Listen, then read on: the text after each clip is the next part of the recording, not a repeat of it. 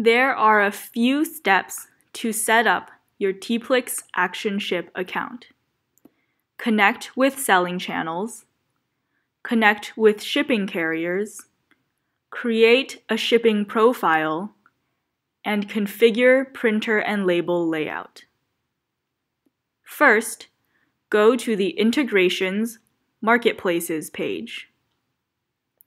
Add a marketplace and link it to your account. Next, go to the Integrations Carriers page. Choose a carrier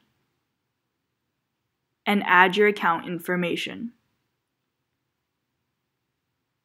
Teapplix automatically provides a USPS account at a discounted rate. You can enable it by clicking the Register button.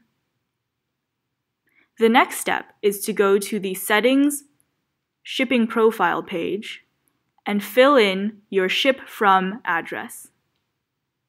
You can also enter a return address if it is different from your shipping address. The last step is to go to the Settings, Printers and Scales page and select a label size. You can also enable printing the packing list after each label. You have finished all the setup and are now ready to use the software.